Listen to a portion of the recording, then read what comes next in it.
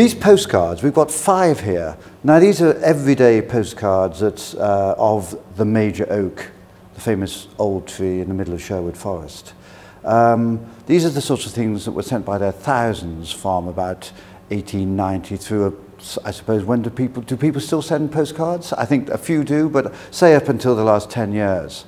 And most are thrown away eventually. But they also form a really important historical record because of the different times the photographs were taken. You can see how the tree changes over that last 100 years, and also how people have written about the tree on the back of the postcard. So they're little sort of time capsules about the history of the forest.